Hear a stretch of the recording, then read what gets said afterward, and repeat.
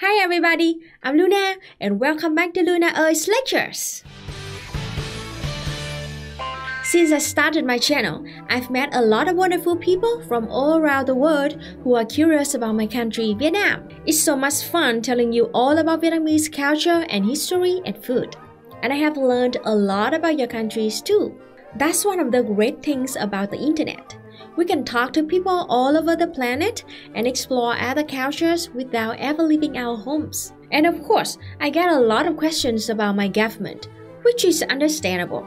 I know that a lot of people in Europe and the USA don't know much about what it's like to live in a country like mine, which had a communist revolution, which has hammer and sickle flags all over the place, which the media portrays negatively all the time. So I don't mind when people ask me questions about my government. Of course, you are curious about how our government works and what it's like to be a citizen of Vietnam, and I'm happy to answer them. But then there are comments like this.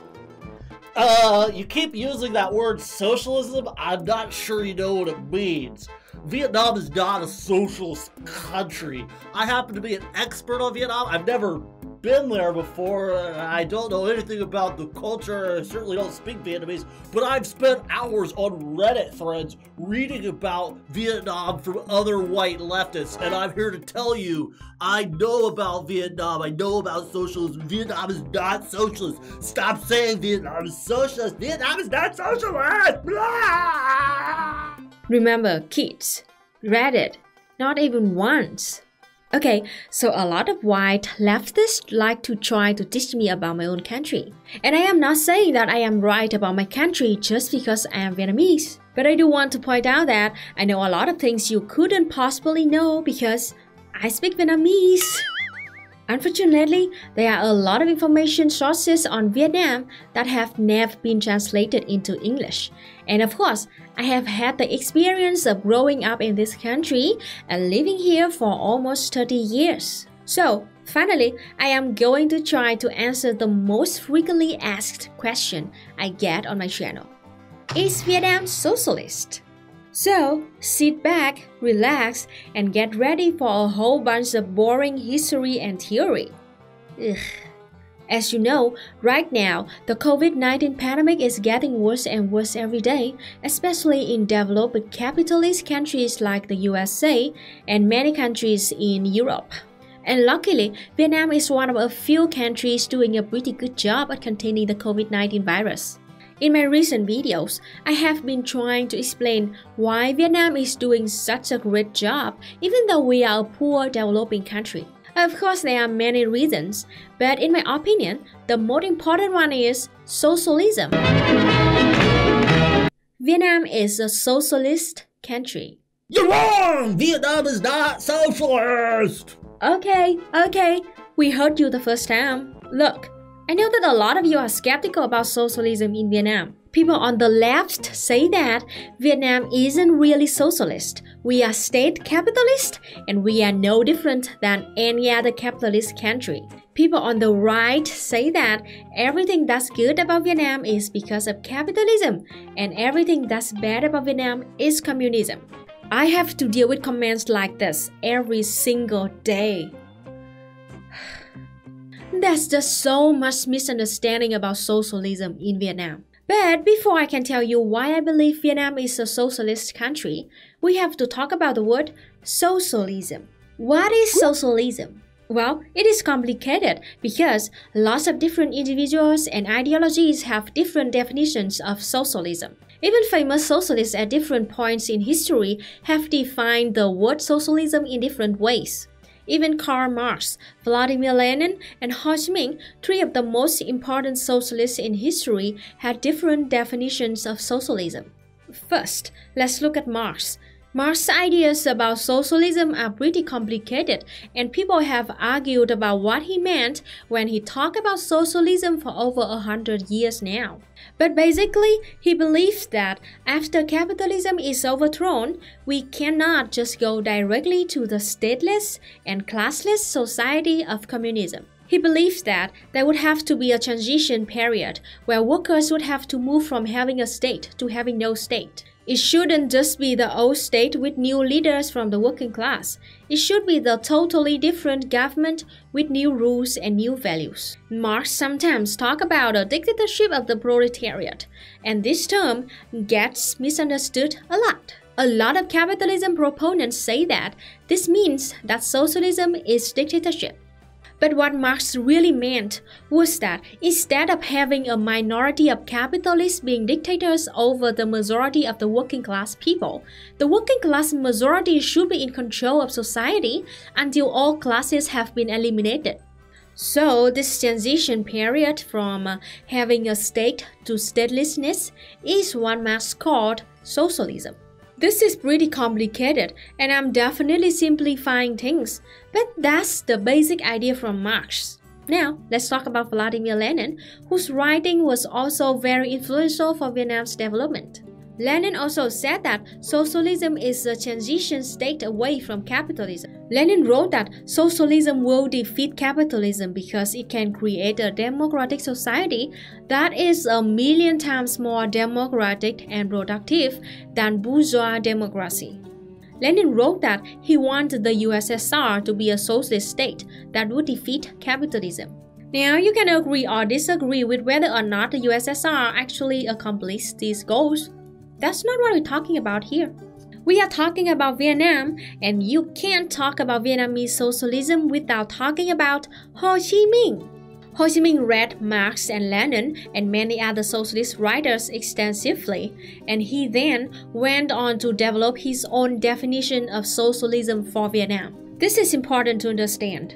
Ho Chi Minh's definition of socialism was specifically developed for Vietnam and Vietnam only. He said, I want to explain it in a simple way that is easy for you to understand. Socialism is a society which continuously enhances the physical and the spiritual life of the people, foremost, the workers. He also said that turning a society like Vietnam had into a socialist society is not easy. And the most important factor in that transformation is to turn the working class into socialist people with socialist ideology and values and manners. This is one of the most important points of Ho Chi Minh ideology about Vietnam's revolutionary path. As you know, Vietnam won the war with the USA in 1975, and you know what? Right after they left, the USA set a comprehensive embargo on Vietnam. Vietnam was devastated. The USA and its allies had bombed us into Stone Age for decades, and right at the moment we got our independence, America forced the whole world to turn their backs on us. The USSR at that time was the only country on earth that tried to help us. They sent us food, fertilizer, machines, and more. They helped train Vietnamese engineers because our education system was destroyed and we barely had any schools left. In fact, my dad was one of about 200 lucky Vietnamese engineers and workers who got a chance to be educated and trained in the USSR from 1975 to 1978. I recently interviewed my dad about these experiences, and I will translate them and post them here soon. Anyway, I know many of you have a lot of criticisms for the USSR. I have lots of criticisms of the USSR myself. But it is undeniable fact that they were the only powerful nation in the world that was willing to help Vietnam until the 80s. So for 10 years after gaining our independence, we tried to build a full communist society.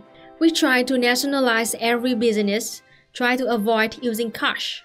My mom was 20 at that time, and she described it like this. People in her village worked together and shared everything.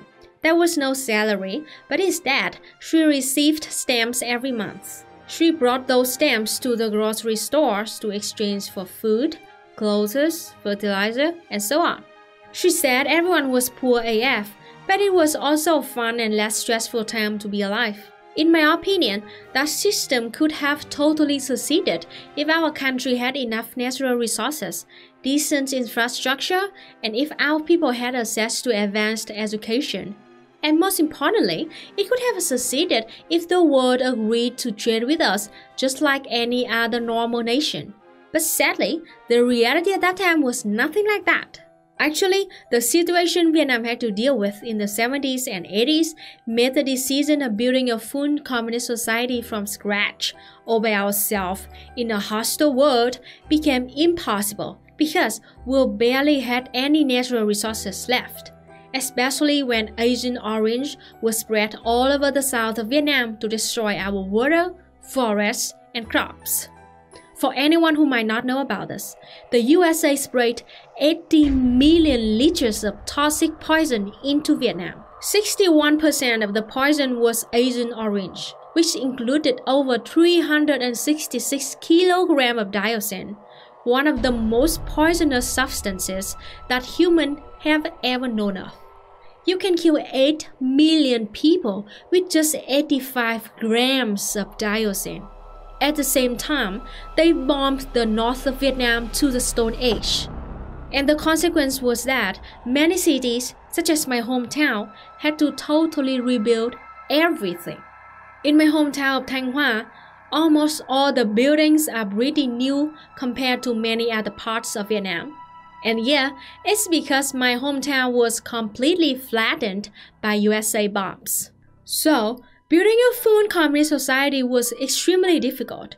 Building any kind of society would have been difficult in those circumstances. Our government would later admit that, at that time, they lacked experience and rushed too quickly to build a perfect society, which was impractical given the material conditions of our nation. Remember, right after our war with the USA, we had to go right into another war with the Khmer Rouge in Cambodia. Cambodia had a terrible dictator named Pol Pot who was murdering Cambodian and Vietnamese civilians. Over the course of 3 years, from 1975 to 1978, Pol Pot invaded and tortured and killed thousands of Vietnamese citizens for no reason. Vietnamese leaders back then tried so hard to negotiate with them peacefully, but they refused to listen. In 1979, Pol Pot sent nearly 190,000 soldiers to invade the south of Vietnam, and we had no choice but to fight back. For the next 6 years, the Khmer Rouge was backed by the USA, China, and Thailand. This horrible regime killed millions of people in both Cambodia and Vietnam. So, Vietnam, which was already in very bad condition because of our war with the USA, suddenly had to send thousands of soldiers to Cambodia to fight Pol Pot's forces. It was a dark time, and Vietnam got badly treated by the whole world. Once again, powerful, wealthy nations were working together to hurt Vietnam. But you know what? Vietnam was the only country in the world who actually helped Cambodia at that time. And ironically, we got terribly punished and mistreated by the rest of the world for doing that. Because many countries back then wanted the Khmer Rouge to win and Vietnam to lose, so there would be no chance for our communist society to succeed.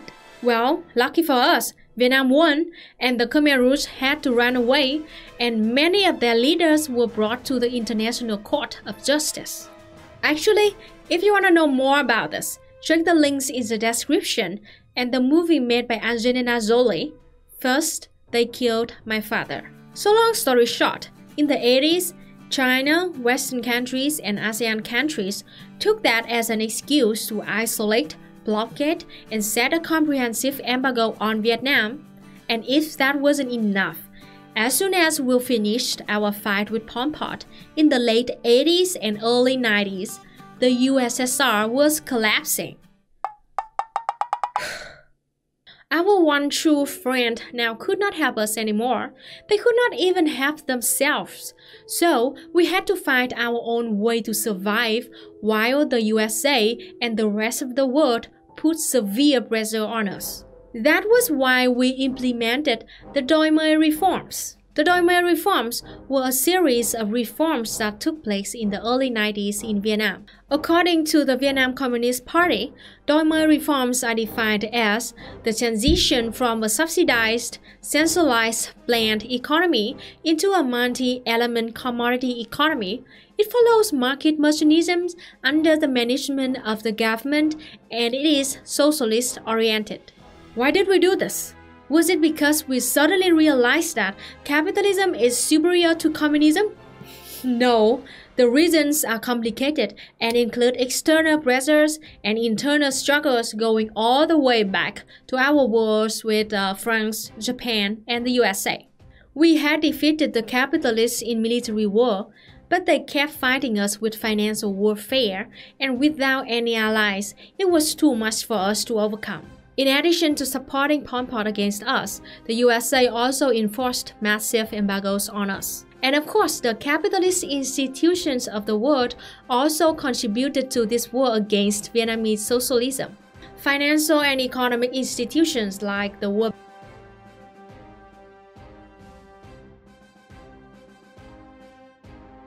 They are imperialistic institutions that force capitalism on independent nations. They do this by offering loans and financial support to developing nations, but only on the condition that they deregulate markets and let more capitalism enter our borders. Here is a chart from the World Bank as some of the requirements that the World Bank makes.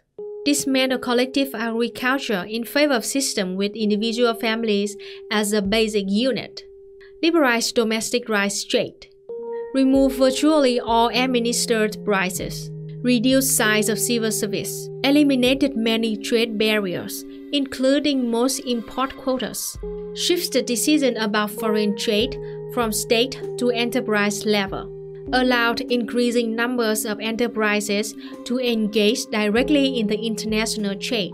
So the World Bank forced the Vietnam government to give more power to capitalist companies and specifically foreign-owned companies. In other words, they wanted to increase the power of rich countries to imperialize Vietnam. And if Vietnam refused, they would not get any economic help at all.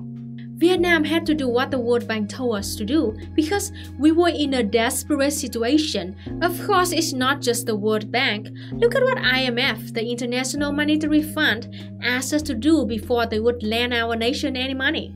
Going forward, to reap the full benefits from Vietnam's increasing economic and financial integration, the government will need to continue to invest in essential public infrastructure, especially in sectors in which there is little scope for commercially viable private investment. They said that we have to invest in public infrastructure. This sounds good, right? Of course, it's good for any country to invest in public infrastructure, but then they sneak this in immediately. At the same time, remaining regulatory constraints that may hamper investment in projects that could be of interest to domestic or foreign private investors need to be removed. You see, capitalism doesn't give anything to anyone for free. Everything comes at a price, and wealthy imperialist nations always get the better deal. But I'm not finished yet. IMF also required Vietnam to spend less money on our own citizens' well-being, minimizing the total amount of government spending, minimizing government spending on subsidies, minimizing the government's wage bill, minimizing civil service pensions and social security spending. Wealthy capitalist institutions demand developing nations to severely neglect our own people in exchange for receiving desperately needed finances. And remember, these are loans that must be paid back with interest. This isn't charity, it's financial warfare. It's a form of violence. Many people died around the world because of these enforced austerity measures and these predatory loans. In 2007, we became a member of WTO, the World Trade Organization. Sounds like progress, huh? But actually, this was what we had to do as a member. We had to lower the import tax, even down to 0% for many essential products such as machines, cars, motorbikes, alcoholic drinks, meat, medicines, and so on. Maybe for the first 5 seconds when you read this, you might think it's a good thing because the imported products would be cheaper and consumer can have more choices. Free market. Awesome, right? But no, it's not. For example, lower the import taxes on cars will make the price cheaper and lots of people will buy cars. But actually, our infrastructure is still not advanced enough for that many cars. Hanoi and Ho Chi Minh City street plans were designed for only a few thousand cars, not millions. Our government had very high luxury taxes on cars because they were trying to keep cars imported at a pace that infrastructure improvement could handle. Having more cars when we don't have the proper infrastructure causes major traffic jams, and that's exactly what's happening in many big cities in Vietnam, especially Hanoi and Ho Chi Minh City. Remember, Vietnam has always had good public transportation.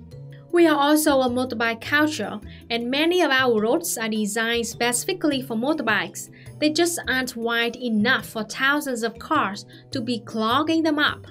Of course, it would be nice to improve that infrastructure, but that takes time and money. Vietnam's government was using luxury tax on car imports to fund that infrastructure improvement, but now we don't have that option and it's much more difficult to manage. Lowering import taxes also encourages people to import more, and this leads to trade deficit. This means our economy will have to depend on other countries. This is a key component of imperialism, forcing us to export our goods to the rest of the world as cheaply as possible, while increasing our dependence on rich developed capitalist countries. Capitalists call this competition, but they fail to mention that the competition is always reached in their favor. So by the early 90s, we began to realize that we just could not have our perfect communist society in the situation we were forced into. Our infrastructure never recovered from the devastating wars against France, Japan, and the USA, and Cambodia, and even the invasion from China in 1979. We were in a desperate situation and we were all on our own. We just didn't have the resources to build the society we wanted to live in. But we still didn't want to live in a capitalist society. The Doi Moi reforms were seen as the only choice we had left to resist capitalism. We had to move to a system that combines socialist principles with capitalist reforms. We had to let some elements of capitalism in to survive and to get the rest of the world to trade with us. But we still didn't give up on our true target, communism. So anyway, that's why we had the Doi Moi reforms. It wasn't because we loved capitalism. It was because if we didn't do at least some of what capitalist nations were forcing us to do, we would have been destroyed. So it's totally understandable that now many of you see Vietnam as a mixture of socialism, communism, and capitalism. And Lenin foresaw this situation and he mentioned it in some of his books. According to Lenin, in order to gain that target, we had to pass through a transitional period, which he called socialism. Our Doi Moi reforms were based on the Lenin's new economic policy, also called NEP. I put the link in the description if you want to know more about this. So again, we had to let capitalism in so we could survive. And according to the Vietnam Communist Party, we are now in a transitional period toward communism, and we call this transitional period socialism. That's why Vietnam is called the Socialist Republic of Vietnam. But it's not just some name we call ourselves. We are working hard to make our society more socialistic all the time. And our government is officially committed to strive toward communism. The official ideology of Vietnam is still Marxist-Leninism and Ho Chi Minh thought. But what does that mean exactly? Well, the government of Vietnam has 8 official directions for our society. The Communist Party believes that moving in these directions will lead us toward communism. 1. To have a modern economy with educated people, protection of our natural resources, and protection of our environment. 2. Develop a socialism-oriented market economy. 3. Build a Vietnamese culture that keeps our good traditions and enhances the life of the people and promotes social justice. 4. To assure public security, national security, and public order. 5. To deal with foreign countries peacefully, democratically, and cooperatively. 6. To build democratic socialism with national unity. 7. To build a lawful socialist government that exists for and belongs to the people in accordance with Marxist principles. 8. To build a pure and strong communist party. We are building the infrastructure for this, and unfortunately, because we are a developing country, it will take more time to build these things. Our goal is to have all of these goals fulfilled by 2050, and then we will begin trying to transition fully towards a stateless, classless communist society. As evidence that we are striving for a more socialist society, here are some socialistic programs that work well in Vietnam. We have effective price stabilization programs on food and other material needs. Check my videos for more details. We have affordable healthcare and education systems. We have nearly 25,000 worker-owned cooperatives all over Vietnam, including agricultural cooperatives, transportation cooperatives, and small-scale industry cooperatives. About 50% of farms in Vietnam are collectively owned, with over 6 million members of cooperative farms. Government now owns nearly 700 companies in essential fields such as internet, electricity, water, gasoline, road construction, and so on. That's why the internet, water, electricity, and gasoline are pretty cheap here. There are a lot of benefits if you join a cooperative, and the government has been encouraging more and more people to join and start cooperatives. For example, if you want to open an individual-owned transportation company, it is very difficult for you to ask for a business license, and also there are many other kinds of paperwork. It is very complicated, but if you join a transportation cooperative, you will get help with all of this. The government will help you deal with paperwork, help you manage your finances, give you advice about your business, and so on. Actually, it is a way for our government to encourage people to join the cooperative by making the paperwork easier for cooperative members. Another example, my mom is a farmer. She also joined a cooperative in her village. So, anytime there has been a dangerous rice disease, she gets informed and advised about the right pesticide to deal with it. And if she doesn't have enough money to buy fertilizer or rice for the next crop, she can always go to the cooperative and ask for help. And by joining the cooperative, she also benefits from the rice price stabilization program. It helps farmers and consumers in Vietnam. Again, if you want to know how this program protects farmers, check the video I made about it. Earlier in this video, I mentioned how Ho Chi Minh believed that the most important thing about creating a socialist society was having socialist people to build the society. Well, even today, Vietnam is working hard to develop socialist values in our society. Every school in Vietnam teaches Marxism, Leninism, and Ho Chi Minh thought. Primary schools, high schools, even my business university all require instruction on socialist theory and philosophy. I studied socialist theory from the time I was 6 years old until I graduated from college. Socialist instruction starts with meaningful stories for kids, then develops into more formal Marxist, Leninist, Ho Chi Minh ideology coursework in universities and colleges. These are considered essential classes, and students have to pass if they want to graduate. So, every single Vietnamese person is officially trained in Marxism, Leninism, and Ho Chi Minh thought as a student.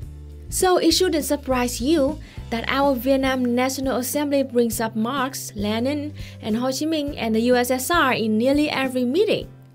Là cái sự đổ vỡ của Đông Âu và Liên bang Xô Viết, cái nguyên nhân trực tiếp và nguyên nhân chính ấy, là cái việc chúng ta là chậm phát hiện được sai lầm và họ chậm sửa chữa sai lầm, và cái chính là những người đứng đầu ấy là đã xa rời chủ nghĩa Mác Lênin, sau đó xa rời nguyên lý của chủ nghĩa Mác Lênin. Yes, we do have a few liberal leaders who worship capitalism, but most of us are still very Marxist and Leninist. If you want to learn more about that, I have a couple of videos on our National Assembly. I will link them in the description. For Vietnamese people, socialistic values are an essential part of who we are. Throughout 4,000 years of Vietnamese history, I am confident to tell you that Vietnamese people have always been very socialist in nature. We have deep socialist roots in our culture and history. We were socialists since even before the time the word socialist was invented. Vietnamese people have always been very collectivist.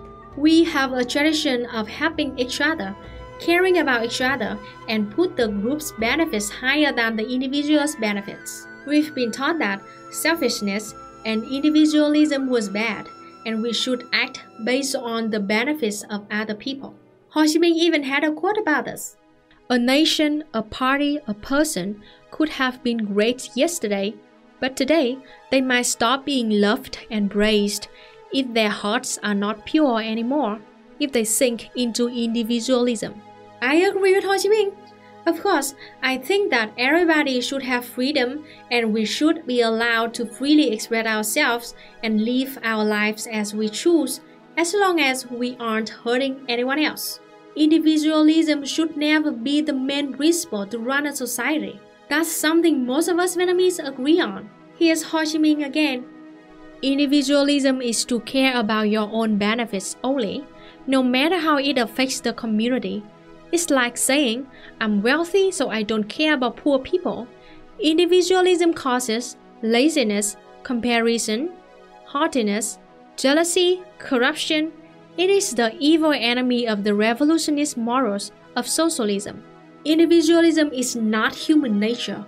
It was developed artificially in societies where a small number of people own the means of production, where a group of people hold all the power, where people enslave other people for profits, where people put their own benefits above everyone's benefits. Human beings, like other animals, are much more inclined toward mutual aid when we aren't forced into desperate circumstances like capitalism causes.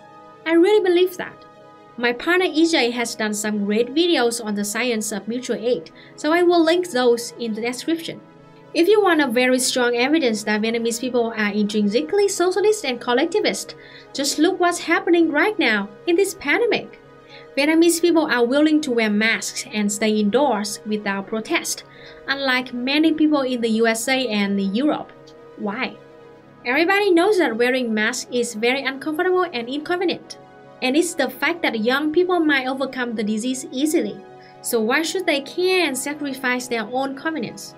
That's the individualist mindset. Most Vietnamese people know that nobody can be sure if they have the virus or not. So, in order to protect other people, the ones we love, we are willing to sacrifice our own individual pleasure to protect our community. We don't do these things just to protect ourselves. It's not out of selfishness. Most Vietnamese people genuinely want to protect other people. We even give free testing and food and shelter to foreigners in quarantine. We are doing our best to make everyone comfortable and safe in these very hard times. But even before this emergency, there has been a lot of evidence of our socialistic culture in Vietnam. We have community gardens everywhere. If there is empty land in a street or a village, people just go there and grow their vegetables and share them together. For example, my mom's house is located near the medical center of her village, and they have a huge garden there. Of course, my mom and her neighbors and the doctors working there decided to grow vegetables and even medical plants together. The doors are always open to everybody. Community gardens are something so normal in Vietnam that nobody even questioned it. It's obvious. You see an empty space, you grow food there. It has been like that for hundreds, even thousands of years. I've heard from some people in my audience that in the USA, it is illegal to grow a community garden on empty land and you could get arrested for trespassing. And some rich people who make community gardens in the USA get angry because homeless people are stealing vegetables. That's totally strange to me. I can't imagine someone getting arrested for growing food or having a community garden, then getting upset when hungry people take the food you're growing. Our local governments in Vietnam even encourage people to use the empty land around their homes to grow food. And they even provide free advice and seeds and nets and other equipment to community gardeners. I will post a link in the description, but unfortunately it's in Vietnamese. There are so many other examples of our socialistic culture and socialism in our government. But if I try to list them all in this one video, it would just take way too long. For now, I hope you can see that Vietnam is really in the transitional period of socialism. Vietnamese people are socialist and collectivist in our hearts. We have many socialist programs. We have thousands of cooperatives employing millions of people, and we also have many anti-imperialist programs to fight many big international corporations. I will make more videos talking about these things in detail soon, so please be patient. So yeah, to me, Vietnam meets all the basic requirements to be a socialist country. It's definitely not perfect. It has many problems. And most of the problems come from capitalism. But we are still trying our best to help our people to lead the country to our true target, communism. It will be a long time to get there, we know, but we will forever keep our hope and keep working towards the goals of communism, hopefully before our official deadline of 2050. We are working hard today so our descendants can have a better future. Anyway, wherever you are, I hope you stay safe and take care of each other. Thanks for watching, everybody. If you have any question or idea, leave them in the comments. See you next week. Bye bye.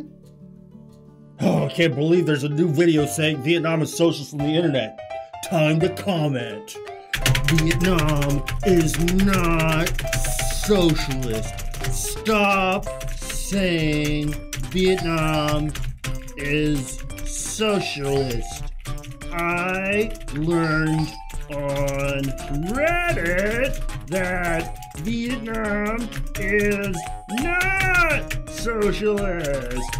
Socialism is not what Vietnam is. You fake fucking leftist. I hate everybody.